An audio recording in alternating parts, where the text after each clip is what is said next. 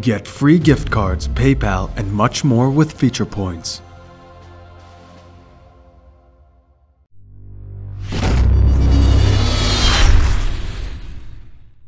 What's up guys, Commander Alex here, and today we're going to be looking at the new update 1.21 patch notes. So it's called update 1.21 Smauel Sales and Summer Party Kestrel, well just Summer Kestrel, but I'm pretty sure she's called like Summer Party Kestrel or something. Anyway, thumbnail for sure, that's totally a thumbnail. And moving down here we have the new final exclusive Summer Party Kestrel and Sauce. You see Kestrel right there. And then there's a new mage, Smauel. All of this I will probably have linked up in the top right hand corner of this video, just because I've already gone over him, like I've done a bunch of videos on him. But when he comes out, I'm going to, on the live servers, do all of those different videos again, because obviously it's different on the live servers. Like there's less lag, you're going against people who are more your skill level, so it kind of gets you a better idea of how the hero plays. So I'll be doing all those videos again, as well as skin reveals and skin reviews for all the different skins, including Summer Kestrel. Oh yeah. Anyway, moving on here, we got his abilities. You guys already know about all these. If you don't, again, top right hand corner of the video, it would be somewhere up here, I believe. New hero skins, update 1.21 skin sale. All these skins will be available at the moment of 1.21 arrives. So basically, there's not going to be like tiered releases or anything like that. As far as sales go, Summer Party Kestrel is 50% off, which is pretty sweet. Broken Dot Alpha Tier 2, 25%. Northern Rhyme Tier 3, 25%. So, I mean, 50% off is pretty substantial, right? Like, I would take that any day. But there's Summer Party Kestrel, Broken Doll Alpha, and Northern Rhyme. I agree with most people. That doesn't look Northwind. Like, it looks kick-ass, but it doesn't look Northwind to me. I don't know, that's just me though. Summer Party Finn, again, I made a video on this, but you can get them through attending events as well as through giveaways on YouTube and streams, as well as through social media giveaways on the Vainglory, I believe, Twitter and Facebook. Anyway, moving on here, we have skin sale events. Unlock all skins directly with Ice, including Tier 2 and Tier 3. Here's how you get them. Yeah, it's just what we had before, which is cool. And then new quests and quest improvements. New quest sequences: kill 4 bots, kill 12 bots, kill 30 bots. Cool. Win 2 bot matches, win 3 bot matches, 5 bot matches, win versus bots in Battle Royale versus bots in Standard. So that's, you know, just new kind of standard quest, nothing too crazy there. Co-op bots, Battle Royale, any bot mode, kill 10 bots. Yeah, still pretty normal stuff. They updated a lot of stuff with the bots, so that's why I'm guessing they added in all those new quests. New conquest chests, quest kill 100 bots, and you get one of, damn, that's totally worth it. It's so easy to get 100 kills in bots. You could literally just farm for one game and get 100 kills. That's so worth it, not even gonna lie. Alright, moving on here. Players told us they prefer this quest type to not being ranked because of the insta-locking, so we've removed it. Okay, that's pretty good. That's like a legit reason. Hero quests, you can't like insta-lock a hero just to get the quest finished and ranked. Community quests. Consider it bot teammates. Well, wait, did I miss something? Oh, they didn't squeeze in any more community chests because it was a short cycle. But yeah, if you guys want to, you can submit your own, and I believe I made a video on that at some point. Excuse me. Consider it bot teammates. Select your hero. The bots will assume you're playing the default role for that hero. Since Saw is traditionally a laner, for example, the AI will assume you intend to play it in that position. So the bots would select roam and jungle. So that's pretty cool. That's like a new level of like knowledge that they have. And then you can select your position. You can optionally choose to declare your role in the lobby, and that will override your default settings. Select Saw and roam, and the bots will respond by selecting lane and jungle.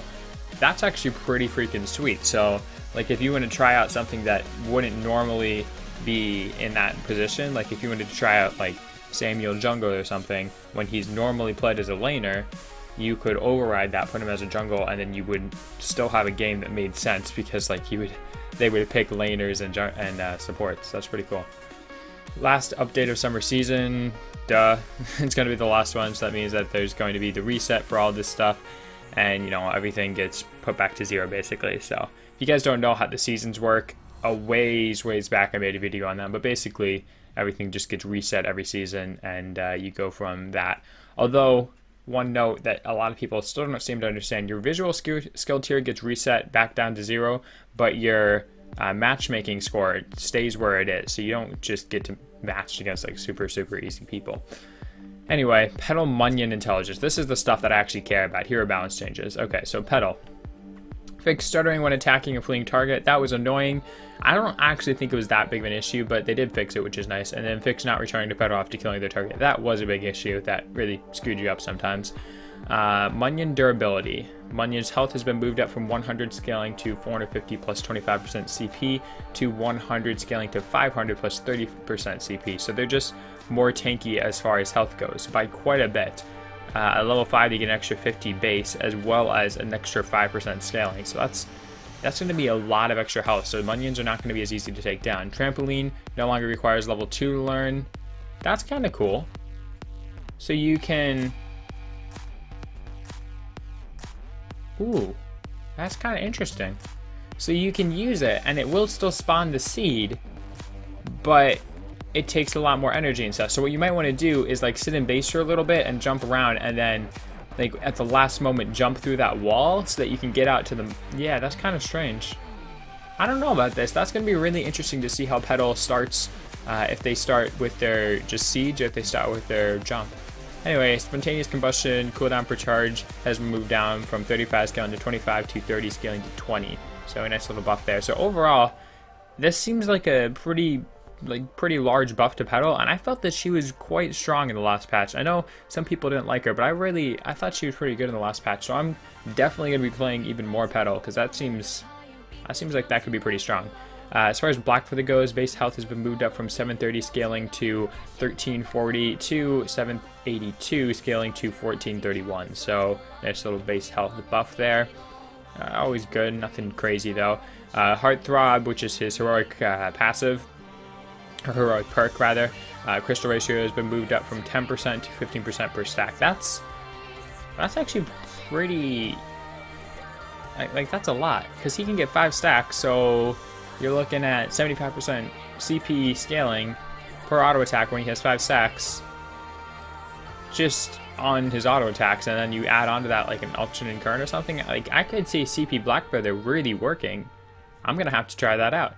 Anyway, on point weapon ratio has been moved up from 50 to 80. That's good, because on point really like felt like it did something when they had it at 50%, so turning it to 80% I think is really going to make on point like a legitimate option for him. And the minion damage crystal ratio moved up from 50 to 70, so another little CP buff there. But overall, Blackfeather, nice buffs all around, and he might be pretty strong this patch. I'm definitely going to have to see how CP Blackfeather plays. It could be kind of fun, a little off meta there. Koshka health has been moved up from 761 scaling to 1491 to 792 scaling to 1595. So yeah, just overall buff there. Blood Rush movement speed boost has been moved up from 2 to 2.5. If you guys don't know, that's when she hits stuff, she goes fast. Nice little buff, nothing crazy though. I mean, like it's nice, but at a point you don't really notice movement speed buffs. Pouncy Fun cooldown has been moved down from 9 scaling to 7 to 8 scaling to 6. Okay, so that's just a nice little buff all around right there. And crystal ratio has been moved up from 100 scaling to 120. That's another like big buff. This is a hero that I really liked playing, and I thought it was good, and they're buffing her. So I mean, this update's working out well for me. Anyway, Twirly Death cooldown down from 8 scaling to 6 at all levels except for 5 at level 5. So nice little buff there. And duration of power and attacks up from 5 to 10. Like, damn. Alright, Koshka, we gonna have some games together. This is gonna be fun. Holy shit, I was spamming Koshka last update, and I was doing well with her too, like, and they're gonna buff her like that? Hell yeah. Alright, Lyra, Bright Bulwark, duration down from 2.5 to 2. That's probably good, because Bright Bulwark is just, it's such an annoying ability, right? Because there's so many heroes that just get hard countered by it. Celeste minion damage changed from 2 scaling to 200 plus 20% crystal ratio to 120 scaling to 220 plus 25% crystal ratio. So Celeste gets a little bit more wave clear, kind of nice.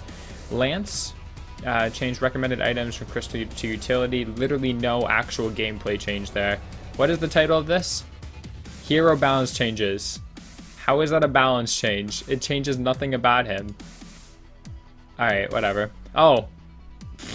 I'm an idiot. I literally just didn't keep reading. His combat roll, bonus damage up from 50 scaling to 150 to 80 scaling to 200. That's a nice little buff there. Lance already felt pretty strong though, so again, these little buffs to heroes that already feel strong, I'm kind of confused about. And then Kestrel changed recommended items from creature to weapon. So this is literally, this right here, not at all a hero balance change. That has nothing to do with the balance of the hero. No. Okay. We're just going to move past that though. Item changes. Protector contract, charge time down from 20 to 15 seconds. So yeah, I guess it'll be a little more useful. Again, no one just, I don't get it. No one gets contracts. I mean, every once in a while you see them, but they're just not that popular. Dragonblood contract, charge time down from 40 to 25 seconds, cooldown down from 15 to 10 seconds. Nice little buff there. Maybe it'll be useful, we'll see. And then Serpent's Mask base weapon damage up from 75 to 85. This is something I've been looking for a long time. I've always liked buying Serpent's Mask because I really like going for the lifesteal, but it's just, it never seemed to deal any damage. And I'm hoping that even just that tiny little buff is going to be enough to make it like useful, right? Like that 10 damage plus 100% crit plus 200% extra crit damage, that gets pretty impressive pretty quick, right? So I'm hoping that this is going to be, you know, useful. Also, it'll mean that it stacks with breaking point slightly quicker, so the BP Serpent's Mask combo can come back a little quicker. And then bug fixes. Scarf's Dragon Breath will no longer unintentionally silence items. That's been like an on and off bug for like so many patches. Holy crap, that's been around for so long. Targeting rings will no longer stay up for items after the item was activated. Oh yeah, that was kind of annoying. Fortresses rolls no longer stutter when attacking a fleeing target. Okay. Bots will no longer buy multiple pairs of boots. I remember that one. Saw's gun barrel will spin up properly. Okay. Crow's perk will no longer visually appear to be permanently activated. Yeah, that was an issue. I remember because that was in like a esports match and there was a whole big controversy. Krill's sword would properly disappear from his chest while in its flight. Wow, this is some strange bugs that I've like never seen. You will no longer be granted ambient gold for single kill if multiple minions plus monsters died simultaneously. Huh, I didn't even know that existed, but that's kind of cool. And summer won't last forever. Be sure to take advantage of the last days of sunlight. Check out our new mage hero, Smauel, and unlock the many summer rewards while you still can. So there you guys have it. That is the update for you. Pretty short one. If you guys have any questions or anything like that, you can leave in the comments down below. I will answer what I can. And then also, as far as Smauel goes, I have a whole playlist that I will link in the description as well as in a card in the upper right-hand corner that you guys can click on to learn all about him, as well as when the skins come out. I'm going to be doing reviews for all of them. So there you guys have it. Thumbnail right there. Hope you guys enjoyed the video. Thumbs if you liked it, subs if you loved it, and I'll talk to you guys in the next one. See ya.